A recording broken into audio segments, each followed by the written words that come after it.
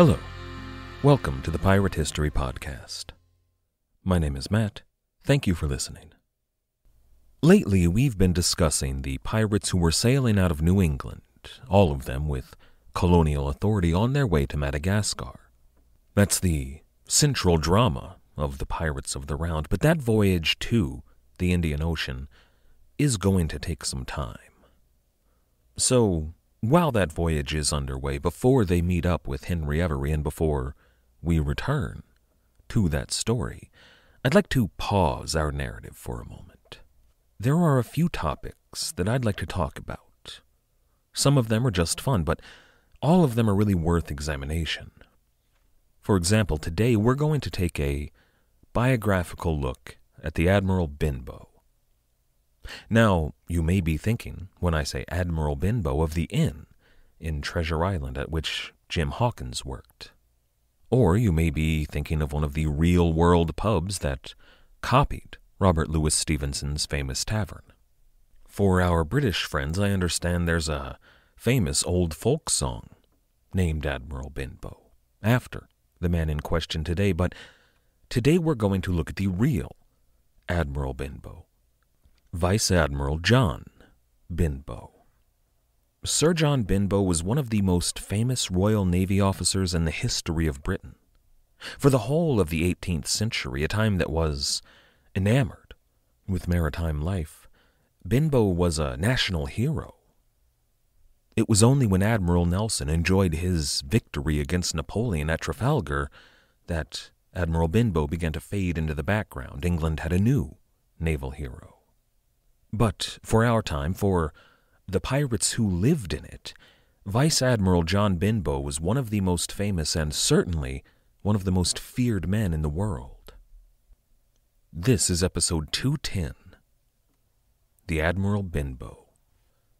I could have introduced John Benbow earlier, and maybe I should have. Specifically, I thought about doing so during the action at Cap Barfleur, that large ship-of-the-line battle we talked about several weeks ago. Admiral Benbow was once thought to have been there, even leading the fleet, but that's not the case. He wasn't there.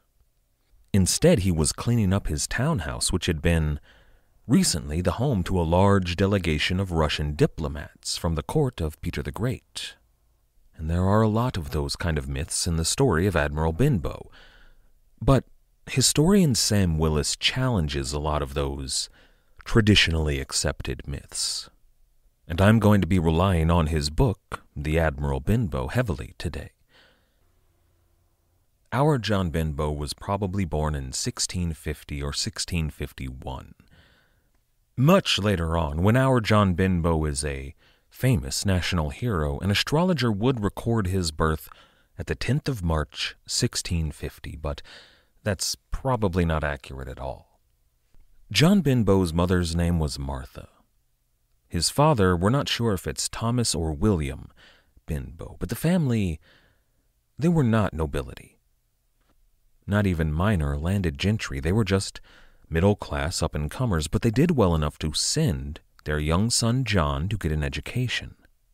And John Benbow was a member of that generation that saw that the single most promising career path for any aspiring young Englishman was the Navy.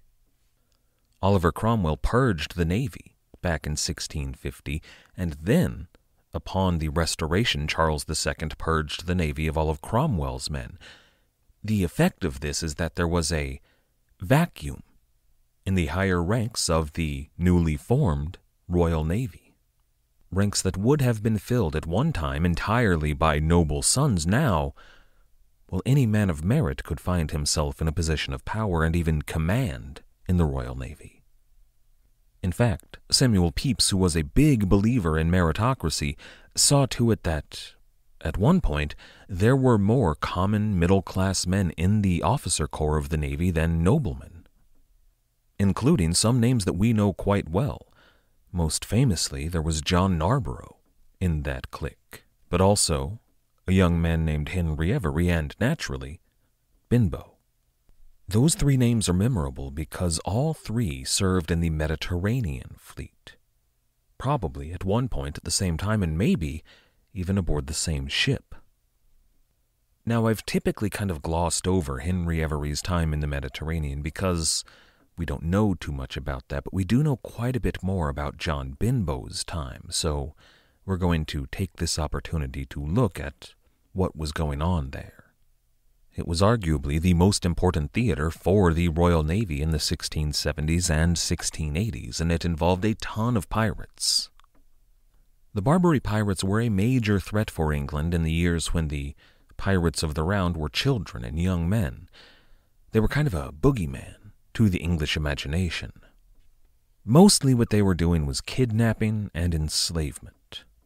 They would capture ships that they found in their home waters. Sometimes they would sail far afield, once as far as Ireland, and raid towns on shore. And they would take people prisoner, mostly women and children, but then they would return to the Ottoman world and sell them. It was in 1670, following the Second Anglo-Dutch War, that England finally had the power and the leg room to deal with the Barbary corsairs.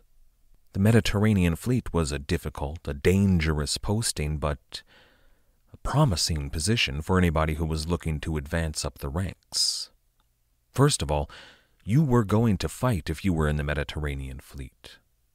Depending on the peacetime or wartime status, you might fight the Dutch or the French, but you were absolutely going to fight the Ottomans and the Barbary pirates. You were going to fight big, ship-of-the-line battles and smaller running battles. You were going to engage in raiding and try to fight off raiding. It was a dangerous place to serve, and a lot of people died, but those who were good at their jobs, or at least lucky, had the opportunity to advance quickly. And that's another reason that so many of the men of the officer corps were not of the nobility. You know, well-dressed young fops who were given commands because of their name merely to pad their resume before returning to London, well, they rarely made it very long in the Mediterranean. A lot of these younger noble sons died, and then they had to be replaced by men of merit. Now, the Mediterranean fleet was under Rear Admiral Sir John Narborough. In 1675, Narborough led the attack on Tripoli.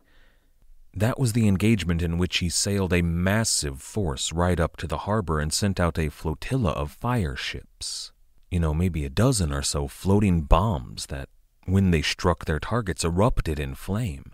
Within minutes, the harbor at Tripoli was burning. But here's the coup de grace.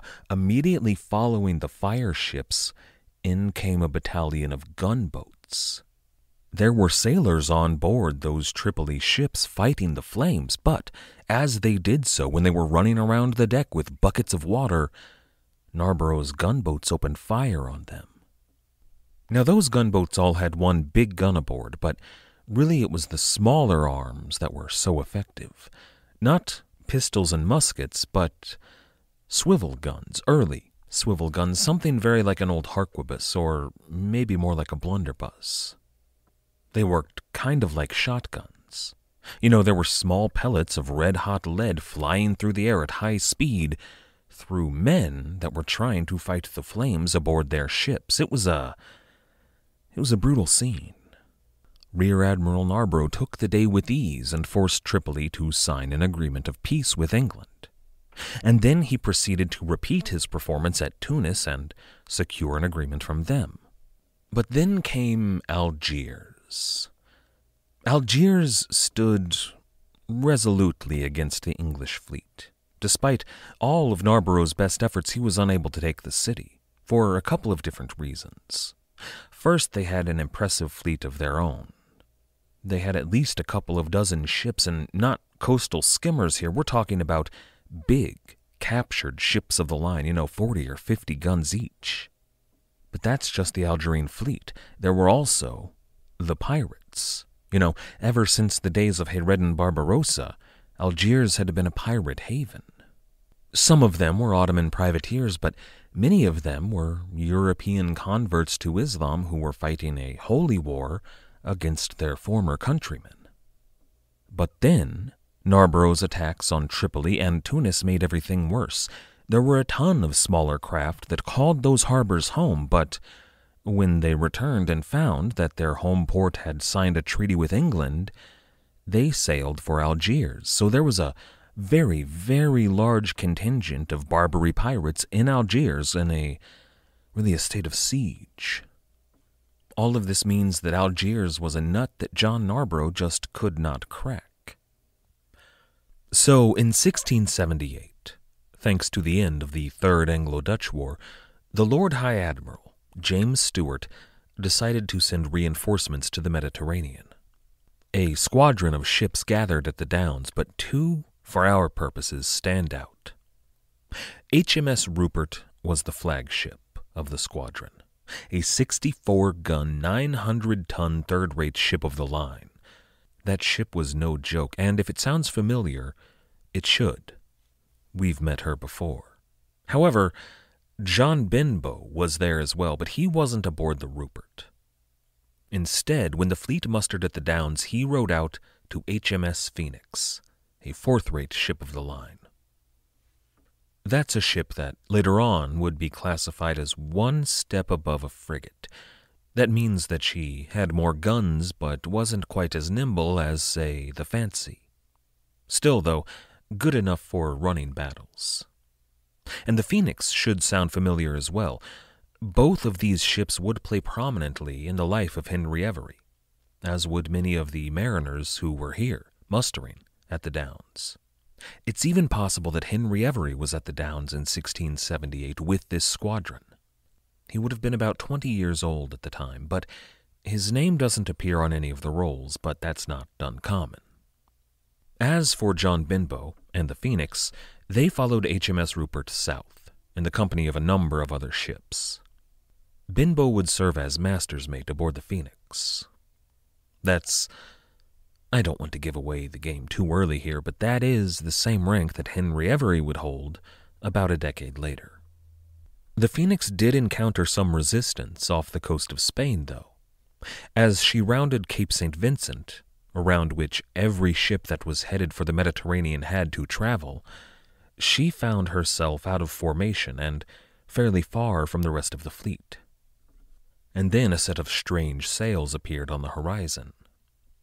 The lookouts spotted her and named her a corsair of 34 guns and maybe as many as 400 men. When the ship came in close, she hoisted the Salut Rouge and prepared to board the Phoenix, and then she fired a warning shot across her bow. It's a fine display if Phoenix were, as we can really only assume the pirates thought she was, a simple merchant vessel. But Phoenix was a warship. She responded to the warning shot with a full broadside. The corsairs immediately realized their mistake, and they didn't want to tussle with a warship, so she turned to flee, but wouldn't you know it, at just that moment, alarmed to danger by the broadside, HMS Rupert arrived with the rest of the fleet and trapped the corsair in between themselves and the Phoenix. There was nowhere left to run. However, even if these pirates weren't looking for a fight, they didn't surrender. They fought back, and they fought hard. I'd like to read a passage from Admiral Benbow by Sam Willis. We mentioned the Barbary pirate practice of taking captives for the purpose of slavery, and, of course, the English were happy to trade in slaves as well. Willis writes, quote, "Whenever a naval ship and a corsair fought, the battle was ferocious. Today it is well known that corsairs enslaved those they captured, but it is often overlooked that the English reciprocated in kind. Herbert was under explicit orders from the Admiralty to sell as slaves those he captured, and regular shipments were sent from the English colony at Tangier to the great slave markets of Genoa, Livorno, Port Mahon, Alicante, Malacca, and Cadiz." And he goes on, "We even know that in 1679, Herbert sold 243 Turks for the grand profit of 16,862 pieces of eight. At other times he used them to barter for captured Christian slaves." End quote. Both the English and the corsairs knew that slavery awaited them if they lost, so they were all willing to fight to the death. Nobody was going to surrender here. And that corsair ship and her 34 guns did some serious damage to the fleet. Though she was surrounded and well outgunned, she almost fought off the Phoenix and the Rupert and another ship called the Mary. 19 men were killed on the Phoenix alone, with dozens more wounded. One man claimed that every sailor aboard took a wound in the fighting. They lost hands and eyes and arms and legs. It's tempting to forget that our cultural image of a pirate with a peg leg and an eye patch and a hook hand, they all stem from life-altering wounds that usually are incurred on one of the worst days of your life, a day where, in this case, they were all fighting to avoid enslavement or to enslave their enemies. The situation on the Corsair ship, though, was much worse. Once the Rupert scored a hit on her mainmast and the English boarded her, they found that almost half her crew was already dead, or soon would be. At least, out of a crew of 400, they only took about 200 prisoners. And we have to assume that among the English there was a group of crewmen that had the unenviable job of dispatching those that were too wounded to sell at market.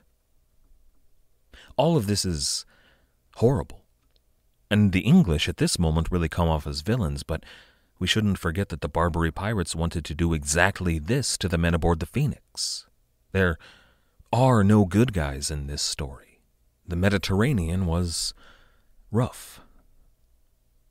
And they weren't even in the Mediterranean yet. This was only 2 weeks into their voyage, but it was a taste of the kind of combat they could expect fighting on the Barbary coast.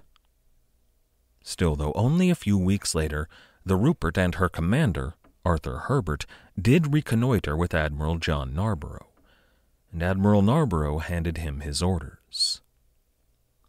John Narborough was going to focus his attention on Algiers and the nearby shipping lanes. He was still trying to crack that nut. Herbert, on the other hand, was to lead his squadron to Tangier, the English colony there on the Barbary coast, and to guard their shipping lanes. There are a lot of battles in the coming years. Small engagements mostly, 2 or 3 ships fighting at one time, but we're not going to talk about all of them. It would be impossible to do so. Tangier sits on the coast of North Africa, in Morocco. At the time, it wasn't under Ottoman control. It lies on the Atlantic end of the Strait of Gibraltar, not quite at the Pillars of Hercules, but guarding their approach. The strategic value is obvious, and people have always been there for that reason. The local Berbers had their own settlement there. The Phoenicians from Carthage built a big city, and of course the Romans, and then the Vandals, and then finally the Umayyad Caliphate came in. Everyone wanted that port. At the dawn of the Age of Exploration, the Portuguese came in and conquered the city. But when Charles II married the Portuguese Princess Catherine de Braganza, it fell to the English. We've mentioned all this before, but I want to illustrate what an important port it is in the age of sail. It guards the link between the Mediterranean and the rest of the world. And it's also pretty close to the port at Salé. And those Salé rovers clashed frequently with Admiral Herbert and our story today. Now, in that first engagement, the one off the coast of Spain, John Benbow accounted himself pretty well. So well, in fact, that he earned a commendation from his captain and from Admiral Herbert. There was even some talk of giving him a position of command on board the taken prize, that Corsair ship, the Tiger. But that ship did not make it all the way to Tangier. There's some confusion because there was a different ship called the HMS Tiger in the Mediterranean fleet. But the Corsair vessel, it sunk. Instead, John Benbow was moved over to the Rupert to serve as master's mate under Admiral Herbert. And it's possible that there was a fresh-faced young midshipman named Every climbing the ranks behind him. And I've got to tell you, I would love to go into life aboard the Rupert. It is a rich story, except for a few months where the logs were destroyed. We have excellent logs of life aboard that ship. It was, after all, one of the finest vessels in the Navy.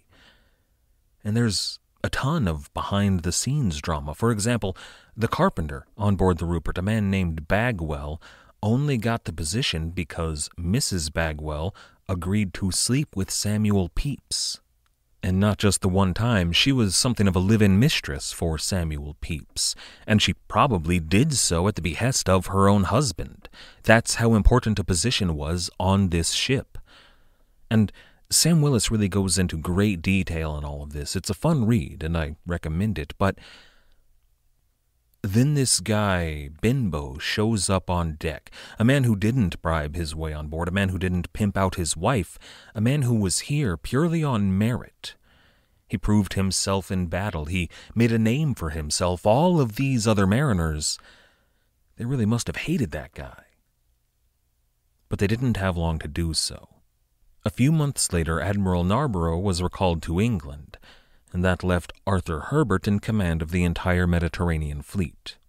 Now, his squad did stay at Tangier, and most of Admiral Narborough's squad stayed at Algiers. But now Herbert was the big boss, and that being the case, there was a general shuffling of captains in the fleet. Anyone who was up for a promotion moved up the ladder.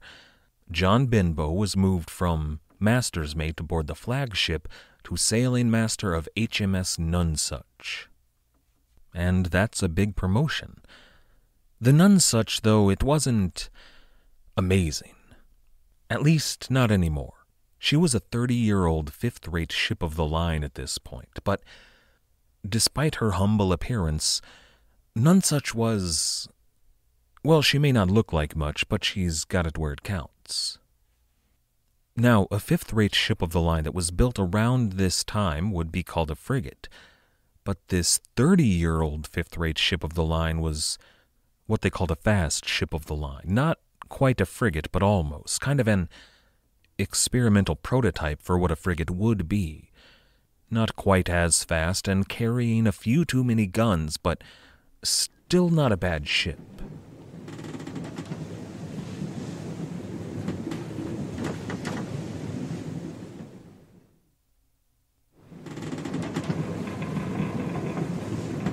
Now, the captain of Nonsuch was killed in action shortly after Benbow arrived. It's amazing that didn't happen earlier. These ships were in battle all the time. They were chasing pirates up and down the Atlantic coast of Africa, back and forth through the strait, and then they were bringing all of their winnings back to Tangier.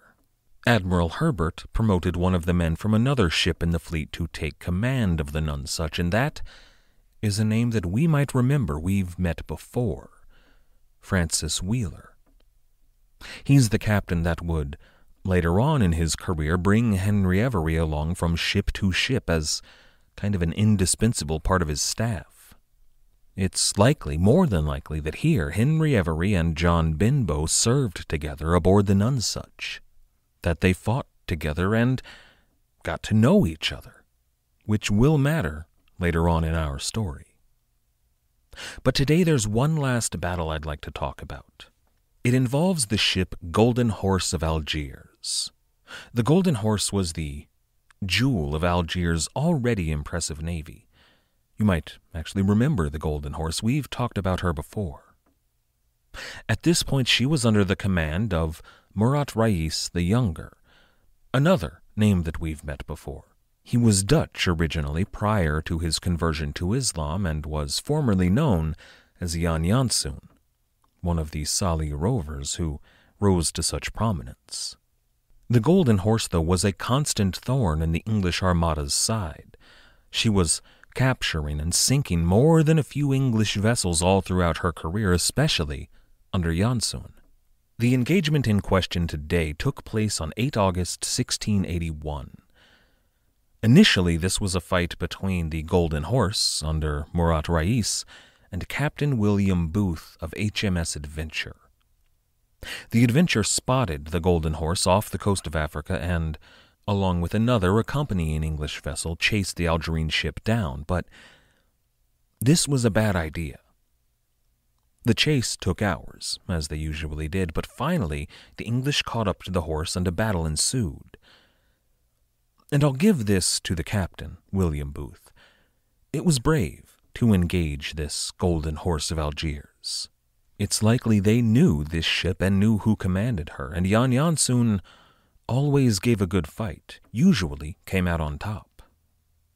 And here he gave such a good fight that that smaller English vessel, the accompanying ship, was forced to withdraw. By about noon it was a fight only between the Golden Horse and the Adventure, and the Adventure at this point was losing. The battle went on for several more hours.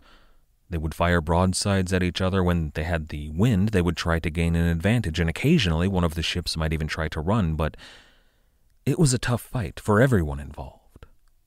They had both taken significant damage, and eventually HMS Adventure scored a hit on the mast of the Golden Horse. Both ships pulled back from the fight. They were both in desperate need of repair, and they set about doing so, but this, as much as anything else that day, was a race. Whoever managed to repair their ship first would command the rest of this battle. And as it happened, the Golden Horse of Algiers repaired her damage much more quickly and moved back in to attack the Adventure. It was a bad situation for Captain Booth. Still, he rallied his men and prepared to fight, but then the situation got worse. Another set of sails appeared in the distance, and for a brief moment, both ships stood at standstill. They both waited to see who this new vessel belonged to. And as she closed in, the English were pretty sure they saw her flying a green flag. A green flag was a sign of the Barbary corsairs ever since Hayreddin Barbarossa. The Golden Horse fired off a single shot as a salute, or really more of a signal. And the newcomer, flying her green flag, fired 2 shots in answer, the proper answer. She was indeed a friendly ship. So, Jan Jansun, or Murat Rais, turned his attention back to HMS Adventure and closed in. He opened fire. The Englishmen aboard must have lost all hope, and it looks like some of them even tried to surrender. There were arguments aboard, and then the newcomer closed in, and it looked like they were doomed. But at that moment they lowered their green flag and raised the flag of St. George. Suddenly at the rail there was a host of English mariners, and they fired off a massive broadside, point-blank range, right into the Golden Horse. And now they had the Golden Horse trapped in the crossfire, the worst position a ship could find herself in. At this point the battle was, well, not quite over, but essentially it was done. The Golden Horse tried to put up a good fight, and many of them escaped, including, possibly, Jan Jansun, but they took the Golden Horse of Algiers. I find it interesting. Given the naval culture at the time, it was considered ungallant, ungentlemanly, generally un-English behavior to sail in a false flag operation, to sail in a time of war against an enemy flying a flag that was not that of the home country. It was something that every honorable captain observed. It's odd that the Nonsuch would fly a Barbary corsair flag. That is the tactic of a pirate, and I wonder if Henry Every was indeed aboard, if he gave them the suggestion, or perhaps learned it from his captain. However, in the aftermath of this battle, there was some argument over how to distribute the plunder. The Nonsuch, who had sailed in to save the day, claimed that they were owed more of the treasure than the losing HMS Adventure. And the discussion grew heated, turned a little bit violent. No guns, but, some roughhousing over who was going to get what share of the treasure. Eventually, they took the argument back to Tangier. There, before a representative of the governor, or perhaps before Admiral Herbert himself, they made their case, and in doing so, John Benbow made claims about the bravery, the fighting spirit, and the fighting skill of the men on board HMS Adventure. These comments were derogatory, even vicious. So much so that after the decision had been made to split the plunder more or less equally, John Benbow, among several other men from the Nonsuch, were court-martialed and removed from the Navy. They were fired. Which does beg the question, then why do we know him as the Admiral Benbow? Well, that story that's a story for another day. John Benbow is going to become the Admiral Benbow, and he is going to intersect with the story of the Pirates of the Round in very real, very consequential ways. In a way, he's the new Admiral Narborough, in that he's going to be something of an antagonist to the pirates for years to come. Next time, though, we're not going to conclude his story. He'll be with us for some time. Instead, next time, we're going to talk about booze, hooch. We're going to talk about alcohol. I'd like to thank everybody for listening. I'd like to thank everybody that has helped to support the show. Everybody who has signed up to become a patron on Patreon, everybody who has left us ratings or reviews, and everybody who has recommended this show. You all make it possible. Thank you. Our theme music was, as always, The Old Captain by the fantastic band Brillig. If you haven't checked them out yet, you absolutely should do so. You can find them at brillig.com.au. That's brillig.com.au. After you're done over there, you can visit us at piratehistorypodcast.com, about which, keep your eyes and ears open. We have news in the works. But as always, and most importantly, thank you for listening.